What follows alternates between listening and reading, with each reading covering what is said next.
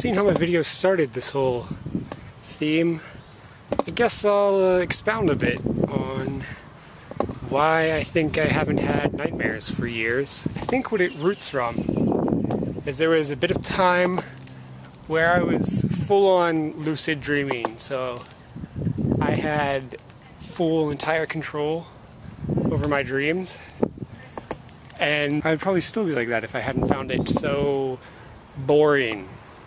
I mean, just think of it this way. Everything you see, everything you hear, everything you taste, touch, everything you experience, you have to make.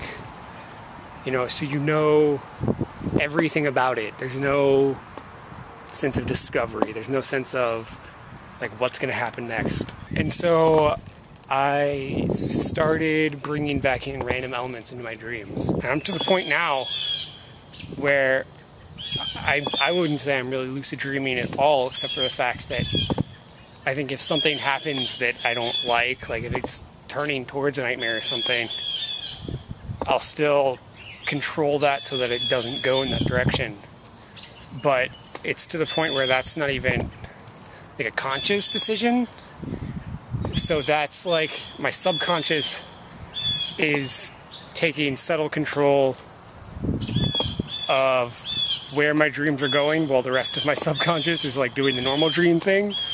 If that makes any sense, which it totally doesn't, but nothing about dreams really makes sense. As far as I know, there's no theme for next week. So, whoop-de-doo there. Just like usual. Hopefully see Becky tomorrow, and GFTBA!